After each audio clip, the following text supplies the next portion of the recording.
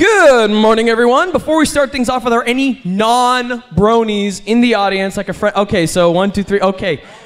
I don't know what your friend did to drag you here, but I promise you, you might have a more fun time here than them. Oh, and now the bronies are panicking. What is he going to do? All right. So, no problems. Don't worry, guys. You guys are gonna get plenty of My Little Pony action to satisfy your pony bloodlust. Like, I need pony stuff. Oh God.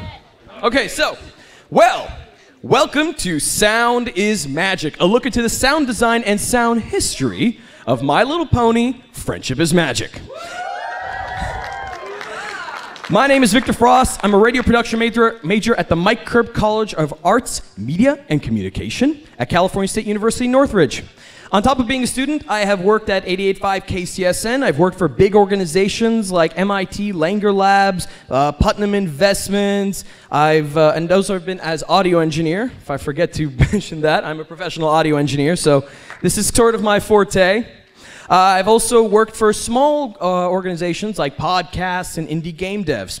In the Brony community, I've worked with most of the big name actors and actresses in here. I've worked with Rena Chan, Filsterman. I've worked with Brie Faith and Ball Dumbo Rat. Let's see, I've done a few covers, blah, blah, blah. The This Day aria, yes, someone remembered, oh my God. And a lot of times though, I help bronies out with questions regarding audio engineering, helping with their voice acting direction, things like that. I'm involved in a couple of projects in that respect right now. But before I start with the lecture proper, I kind of need to say something. Last year, I walked onto this exact stage, actually, and I did my very first panel. It was this panel.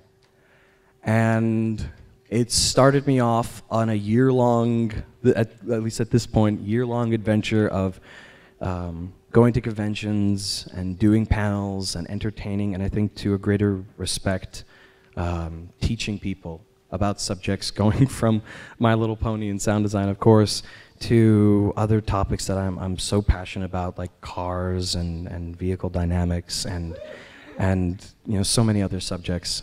And I just feel so damn privileged and grateful to be able to come back on this stage to be able to do the lecture that started it all one more time. So thank you all for that.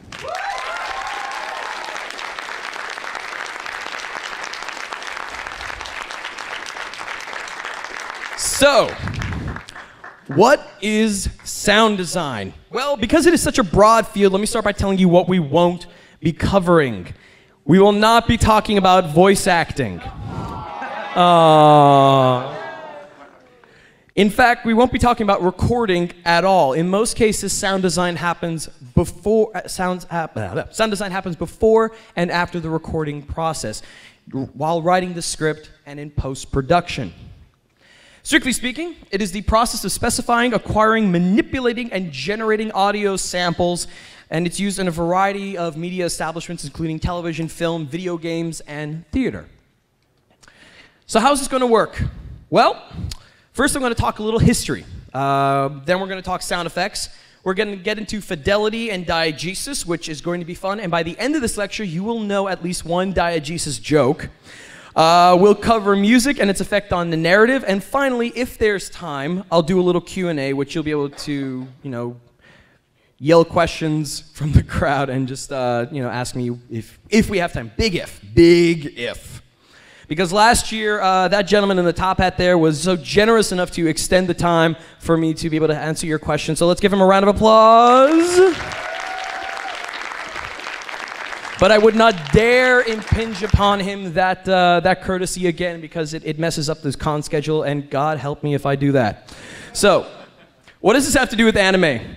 So let me answer the burning question burning in the hearts of all you ultra-hardcore otakus and weeaboos out there, because this, even though you guys are ostensibly a crowd of bronies, this is an anime convention after all.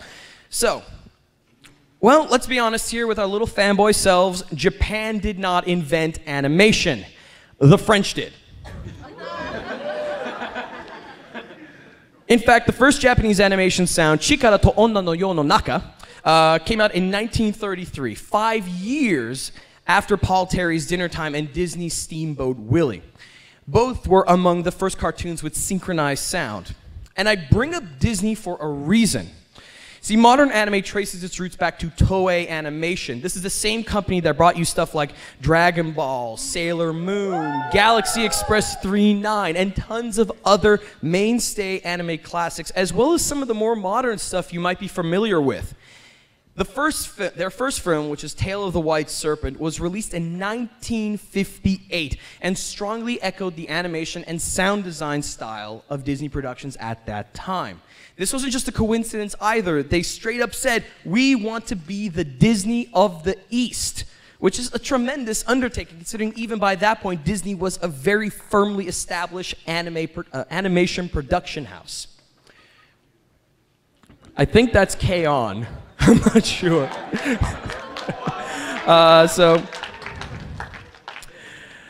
So there's my requisite bit to make this relevant to this convention. Let's come back over the Pacific, back home to here in California.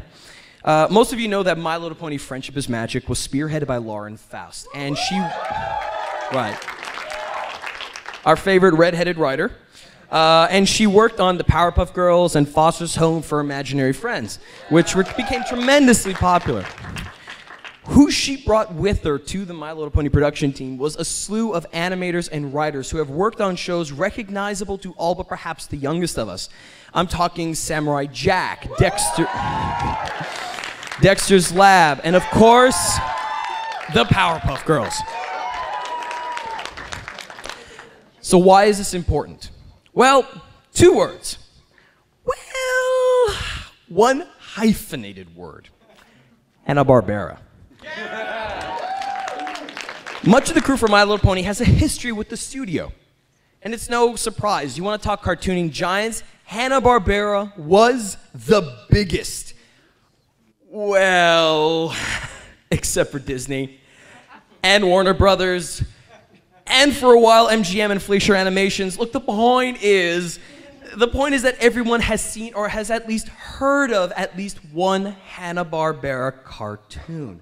Their cartoons are ingrained in our society. Shows like The Flintstones, The Jetsons, Yogi Bear, Scooby-Doo, The Smurfs, which is getting a 2nd movie? What? Hong Kong Phooey, which is also getting a movie? Yeah, Eddie Murphy. And yes, Dexter's Lab and the Powerpuff Girls. Hanna-Barbera Studios was around from 1957 to 2001, and in that time, obviously they did a lot. But what they did that was most relevant to this lecture right now is probably the most used, most recognizable, but generally under-recognized and underappreciated contributions to the world of the cinema television arts. This is the Hanna-Barbera Sound Effect Library. You may be familiar with some of these sounds.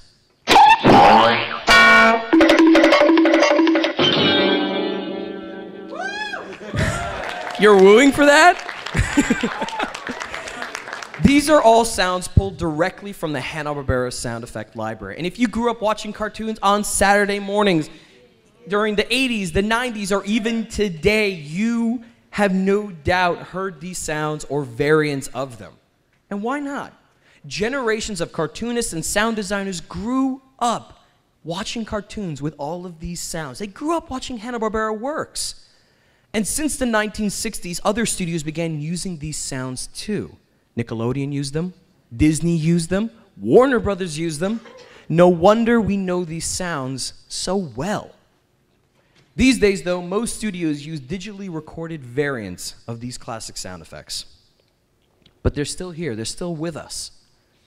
So why don't we break apart this scene and see what we find? Why are you hanging out in a ditch? Because Pinkie Pie predicted it! Honestly, Spike, she did not. 2 coincidences in a row like this may be unlikely, but it's still easier to believe than twitchy tales that predict the future. Twitchy tail, Pinkie sense.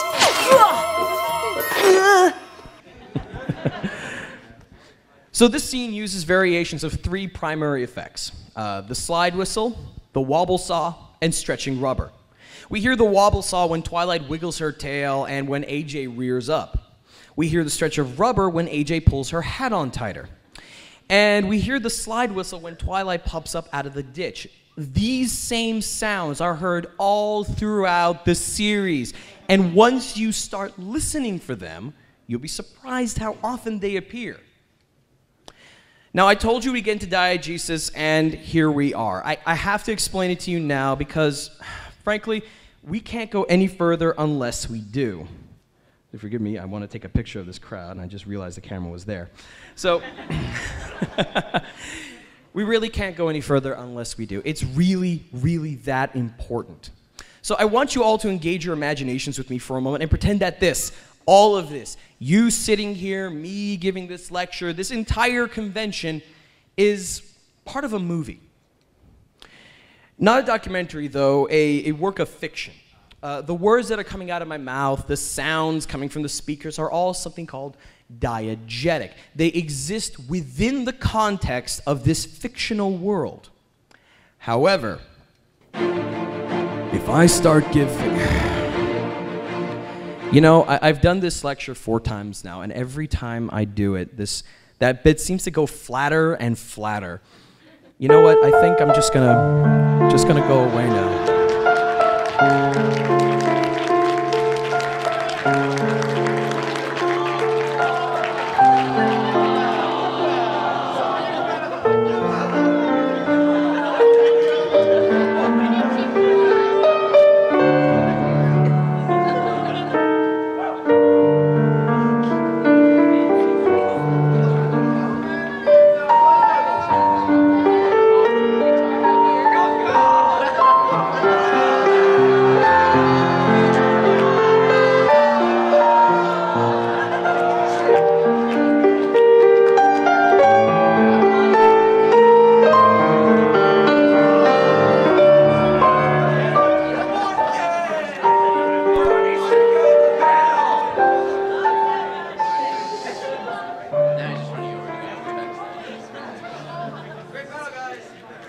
Hey everyone, if I could just have your attention up front here.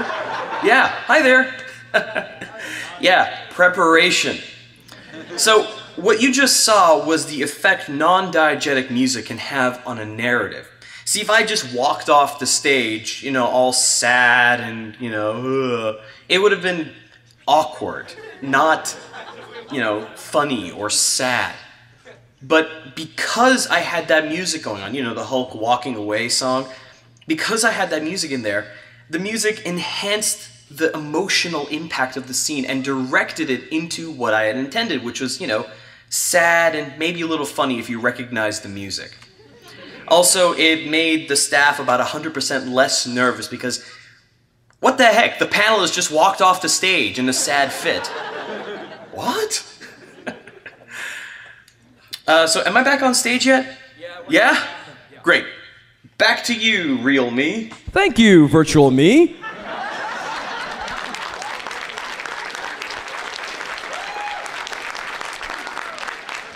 A lot better than a stupid voiceover for a bit of music, isn't it?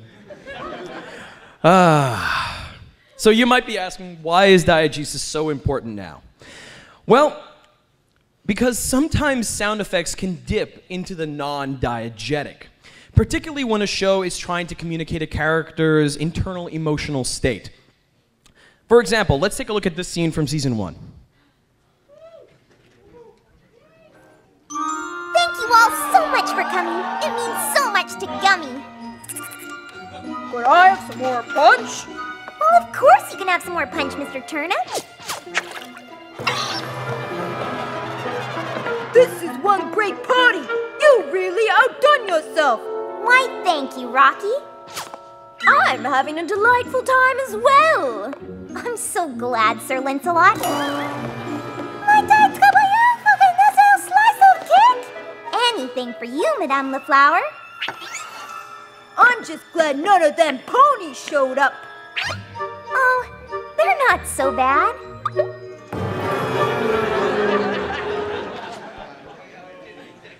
Now, as funny as it is, this is a very emotionally charged and complex scene, with action taking place more so internally than externally. But how do they express this without, doing this stuff other than, for example, derping their eyes? Well, a fiddle draw is used to indicate Pinky's transition from sane as Pinky is, to insane during her psychotic break. In that same scene, we hear sounds of strings snapping and springs uncoiling that correspond with her very concerning twitches, letting us know that, bit by bit, her psyche is coming undone. On a somewhat lighter note, the audience is treated to the song of a heavenly chorus when young Rarity discovers a massive cache of rare gems embedded inside of a large rock in this scene.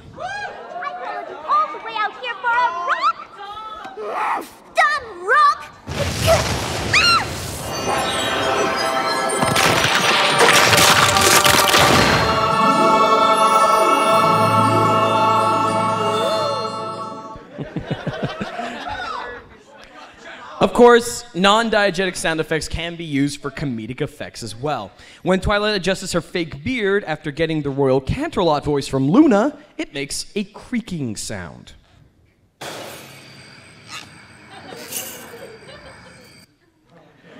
In the same episode,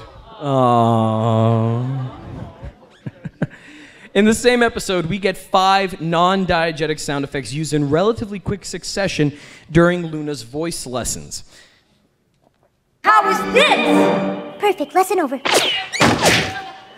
A little quieter, princess. How is this? Better, right, Fluttershy? Yes. So what we heard was the classic zip effect when Fluttershy ran away, a bell when she slammed into the door, which some people have contested that perhaps that is diegetic, but we've heard the bell on the other side of Fluttershy's door, so I'm shutting you guys down now. It sounds nothing like that. Cartoony suction cup and cuckoo birds when she peeled her face off, and some squeaking sounds while she slid down the door. Of course, in episode 17 of season 1, we hear the sound of a squeaky toy after Fluttershy brags about being the world champ at shh. Game. A game? It's called Shh. What's that? Well, it's a game about who can be quiet the longest. Sound fun?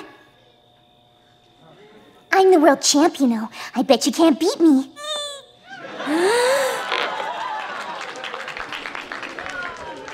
I kind of wish you guys hadn't wooed at that point, because you missed the extra sound there of the stretching rubber when her cheeks inflated. Aww. Although, with regards to that adorable little squeak, considering how downright adorable she is, that sound might just be diegetic, which you guys understand now. Yes. Okay, so Friendship is Magic utilizes a whole host of diegetic and non-diegetic effects to enhance the quality of the show through sound. An important aspect of this is the upkeep of fidelity. Now, fidelity is how a sound we hear matches up to our expectations of the sound. If we see a cat in the movie, it would be pretty low fidelity if we heard it bark. But sometimes messing with fidelity can be done for laughs. Who can forget this line? I don't want to talk about Or this scene?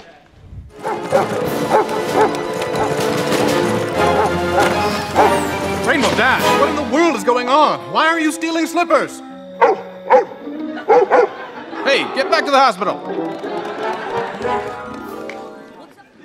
Low fidelity, but high comedy. And screwing with fidelity for comedy's sake isn't exactly anything new.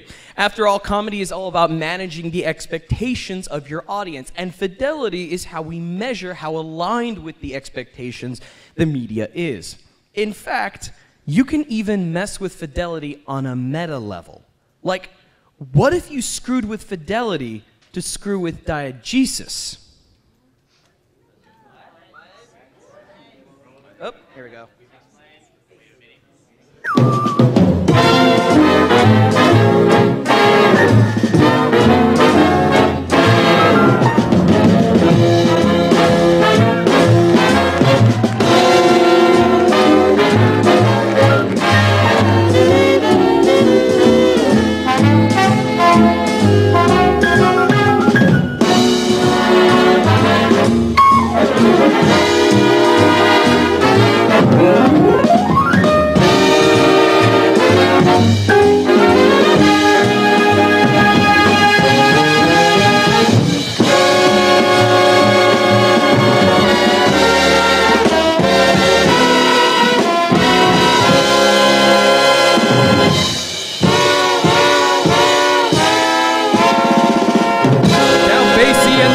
Show with April in Paris, everybody!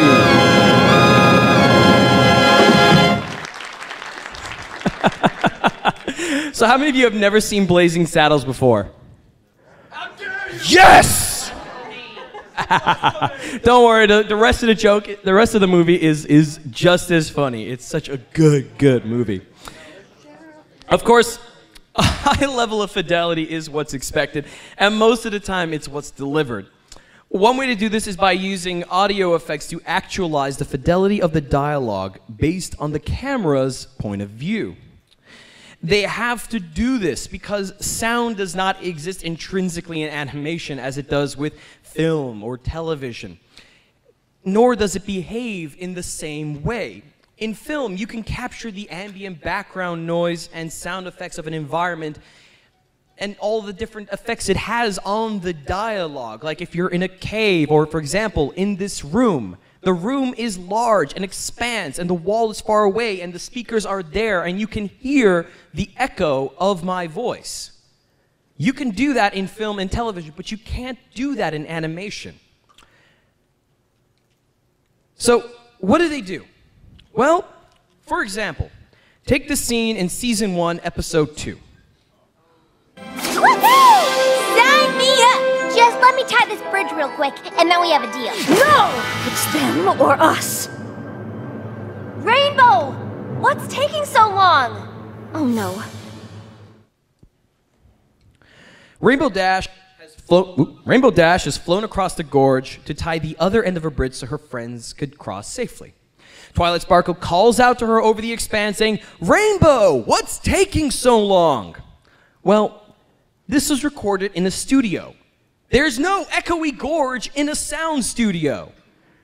So DHX Media had to use effects like reverb and echo to add to the dialogue and bring to life the sense of distance and terrain that we see in the show.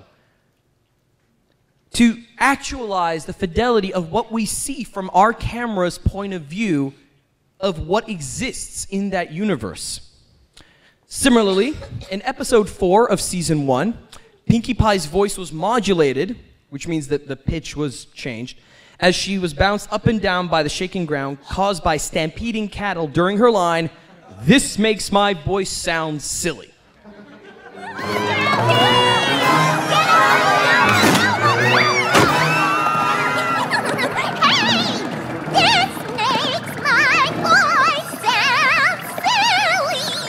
Pinkie Pie, are you crazy? Yes. Yes, she is. She's not crazy, she's a free spirit. Pipe down, you hippie! Now, there are ways distortion has been used to indicate a character's state of mind. Now, diegetically, this is done by temporarily placing our point of view within the chosen character. For example, in this scene, we get a better understanding of how exhaustion is affecting Applejack's mental acuity when she's receiving instructions from Pinkie Pie. Alrighty, I'll get the sugar and the eggs. Can you get me some chocolate chips? What was that? Chocolate Chips. Got it. From our point of view, we very clearly heard Pinkie asking Applejack for some chocolate chips. I mean, that's what happened. She wanted chocolate chips from the muffin batter. And in the real world, it came out fine.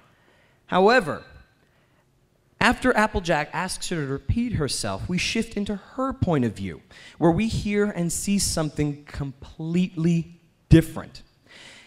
Pinkie's voice is slowed down and hyper-distorted, cueing us into just how tired AJ really is. This is the kind of effect the manipulation of audio can have on a show's ability to communicate ideas within a narrative. It's one thing to say Applejack's exhausted. It's something else entirely to show you through Applejack's unique perspective. Of course, it's ever present in this show as it was in classic television. Sound effects are also used as a thing called sound bridges. Now, sound bridge is, well, a sound that acts like a bridge from one scene to another. Episode 23 of Season 1 gives us some very good examples of these. Let's have a listen. We can hear how she earned her cutie mark. Oh, that would be interesting. You know, I wouldn't have gotten my cutie mark if it weren't for her. Rainbow Dash? Really? Oh, yes. It all started at summer flight camp. You'd never guess, but when I was little... As a young filly in Canterlot, I always wanted to go to the Summer Sun Celebration, where Princess Celestia raises the sun, and I saw the most amazing, most wonderful thing I've ever seen. So flashbacks like those are very often transitioned into with sound bridges. In that example, the scene talking to Twilight was brought in by the sound of a slowed down tone. Her actual flashback was brought in with a harp glissando, and Fluttershy's flashback was brought in with a piano trill. So obviously sound effects are a big part of the audio landscape of the show, but the music is just as important. One thing you will notice is that there's hardly ever purely diegetic music. For the exception of when Pinkie Pie is involved, because let's face it, when Pinkie's involved, diegesis goes straight out the window. The only vocalized, purely diegetic musical numbers are the Hush Now Lullaby, Heartwarming Eve Carol, and Love's in Bloom. Okay? That's it! Throughout the entire series, only 3 songs actually exist within the universe of it. But what about all the other songs? Now, certainly there are songs where the characters are singing and dancing, and since they are actually singing and dancing, it can't be non-diegetic, can it? So what's the deal? Well, it turns out that most of the vocalized songs in the series are actually something called ambidiegetic. Ambidiegetic basically means it exists both within and outside the universe of the narrative of the show. And this is where we take our second trip back in time. See, for most of us, Hollywood is where we've had most of our experience with musicals. And it was from the 1930s to the 1960s when musical cinema was really in its golden years. Now, you may remember from earlier that cartoons with synchronized sound first came about in the 1930s, but general cinema with sound, or talkies as they said in my day, got its first big push only a few years earlier. But why was musical cinema more popular then than it is now? Let's ignore Les Miserables for a moment. Well, it was a new medium. Before the advent of cinema, the primary form of live-action entertainment people got was going to the theater. Like in the actual building with stage and lighting and everything like that. Film was new, and studios just didn't know how to fully utilize this new technology. For the longest time, they would just put a camera in the audience, kind of like that one over there, or him. Hi there. In the seating of an audience in the theater and film stage plays. But once they got more comfortable with cameras, that's when things really start to go up. We got stuff like An American in Paris, Singing in the Rain, and dozens of other great pieces of Hollywood history. You all need to see that movie. Now, before we go on, it's important to understand the qualities of musical music that sets them uniquely in ambidiegesis. And I think Phineas and Ferb explain it quite well. You know, Ferb, one of the best times we ever had was when we built that roller coaster. We should do it again, but this time as a musical.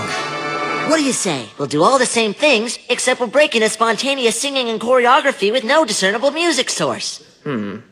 What assurance would we have that everyone else would also break into song and do the same thing? I don't know. I think they probably will. Fair enough. I'm in. So what songs in MLP exemplify this? Well, a few in particular come to mind. From Season 1, Episode 26, the song At the Gala is an homage to Stephen Sondheim's Ever After. And it came to pass, all that seemed wrong was now right. The kingdoms were filled with joy, and all those who deserved to were certain to live a long and happy life. Ever after. Ever after. Journey over, all is mended, And it's not just for today, but tomorrow and extended ever after. Ever after! All the curses have been ended, the reverse is wiped away. All is tenderness and laughter for forever after. Happy now and happy and sing happy ever after. Oh, Sondheim, you musical genius, you. So, while the characters in that little clip, both the main and the background, are clearly aware of the singing and dancing, as you saw, there is no discernible music source. There is no orchestra, there's no nothing, they're just singing and dancing.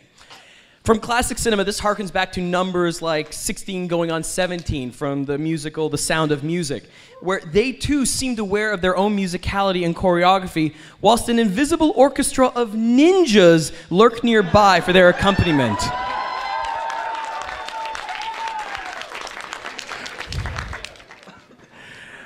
Rarity's dressmaking song from Season 1, Episode 14, unofficially named The Art of the Dress, is an homage to another Sondheim musical number. In this case, it's putting it together from his Broadway musical Sunday in the Park with George. Thread by thread, stitching it together. Twilight stress, cutting out the pattern snip by snip, making sure the fabric falls nicely. It's perfect color and so hip. Always gotta keep in mind my pacing, making sure the clothes correctly facing. I'm stitching Twilight dress.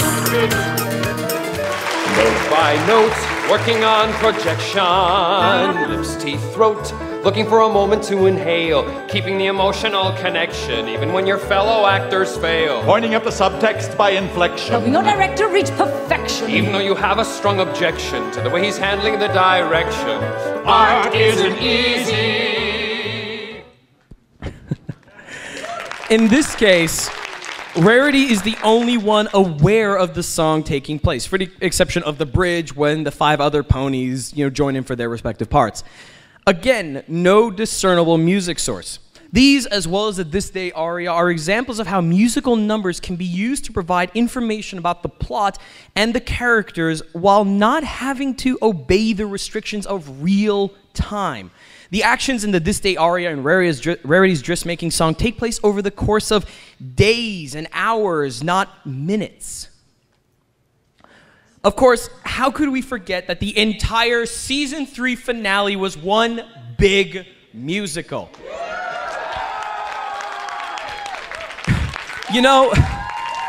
My only complaint, and I mean my only complaint, about that episode was just how oversaturated it was with musical numbers. I mean, it was practically an opera. It was amazing! All right, man, if you say so. Season 3, though, has given us something special. See, the song Babseed from the episode... the song Babseed from the episode One Bad Apple is pretty unique. Let's take a look at it.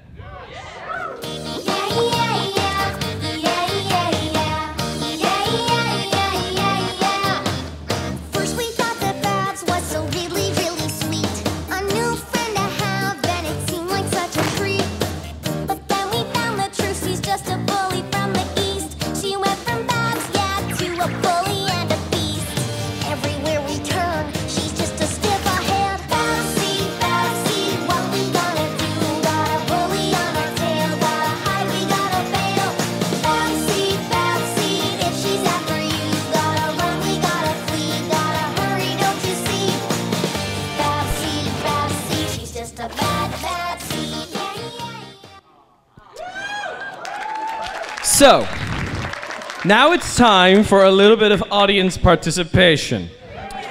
So, I'm gonna need a volunteer. Ostensibly, yes. Okay, so, you over there with the Rainbow Dash Neon Cat shirt, come on up here. Let's give him a hand. Okay, so what's your name? Doug. Hey, Doug, how you doing today? Doing good. All right. So, got a question for you. Was that song diegetic, or ambidiegetic, or non-diegetic?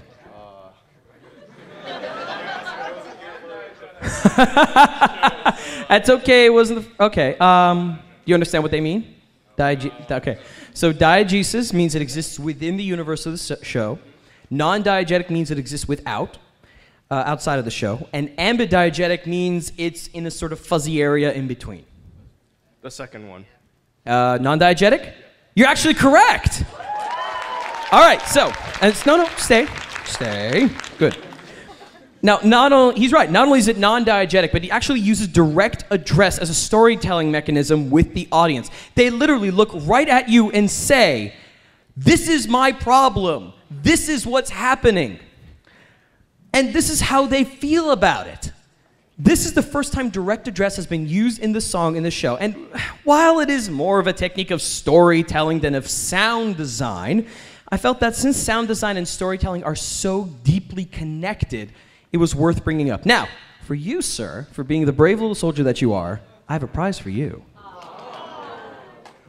Oh no, I'm not going for that. I'm going for something a little bit better. Now, I'm going to show it to you first, and then I'm going to show it to them. Okay, you ready?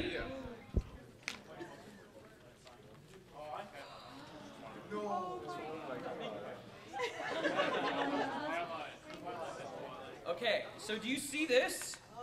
Do you see this poster here? You know why he gave a little "oh my gosh" at the end? It is signed by Tara Strong.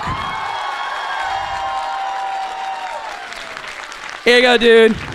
Thanks for being a good sport. You have a great rest of your convention, whatever the rest of the day is left. The look on his little face. Speaking of looks on little faces, would you get a look at that? Oh, how adorable are they? Now, another narrative aspect that makes this song distinct is that it's an example of a performance piece. Now, performance pieces are a hallmark holdover from the old Hollywood musicals, where you can really see their roots in traditional theater. I'm talking those moments in your Fred Astaire and Gene Kelly movies where they bust out full choreography and look right at the camera. These kinds of musical numbers have three common traits. Number one, they don't impact the plot. They are used primarily for introspection or exposition, and they are fully non-diegetic. The litmus test for this is if you can say yes to the following question: if this song was cut out of the movie, would it matter? In terms of bad seed, no, it's not. It doesn't matter at all. We know from the material in front and the dialogue after it that bad seed is causing them a whole lot of trouble. You could slice out a full 3 minutes out of that episode and it wouldn't make a lick of difference. Non-diegetic also serves a key role in the show as mood music. Now, mood music serves to help indicate settings, characters, or emotional states, and even upcoming plot events. When Applejack or the Sweet Apple Acres Farm appears on screen, light banjos and guitars are heard to emphasize their countryness. Rarity's Boutique garners light strings in an orchestral piece to bring about an air of elegance and sophistication. And while Rainbow Dash performs her aerobatics, you'll be sure to hear heavy rock interludes accompanying her stunts. But sometimes mood music comes in the form of an homage. Now, let me say that again. Sometimes mood music comes in the form of an homage. See, no music exists in a vacuum. And this is as much true literally as it is metaphorically. All music is heard within the context of the music heard by the listener before. To that effect, since we marinate in pop culture, the music we hear is associated with certain shared cultural contexts. This is why Pachelbel's canon in D is so strongly associated with weddings or big ceremonies, because that's where we've heard it before. That is the context in which Pachelbel's canon exists in most of our minds. To evoke those same feelings, composers often create homages to those sorts of staple songs. In season 2, we saw this when an homage to Yakety Sax from Benny Hill played over the scene while Fluttershy and Twilight were chasing after Philomena. In season 3, we saw this.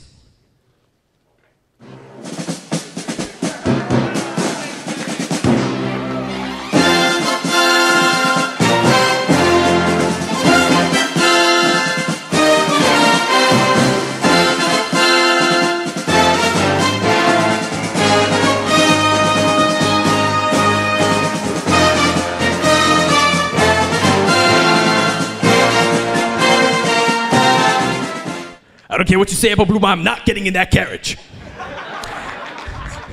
Now, lest you think otherwise, or in case you couldn't hear some of your other audience members, that song is not the original audio from the episode. That was the theme of the 80s action show, The A-Team, and an example of a killer homage. My Little Pony: Friendship is Magic draws from cartoon sound history like Hanna-Barbera, as well as musical history from both Hollywood musicals and the musicals of traditional theater, to create a soundscape that is reflective of its history and of the industry. Now, this fandom being what it is, whatever it is, I'm sure many of you have heard some of those examples before. But for those of you who discovered something new about this show, I urge you to go out there and watch it with a new set of ears. If not to try and pick the scenes apart like I unfortunately do, being so immersed in sound, then to get a better appreciation of the amount of work that goes into the show once the mics are put away and the voice actors go home. Thank you. So my name is Victor Frost. This has been My Little Pony, Sound is Magic. Hope you all have a fantastic convention, and bye.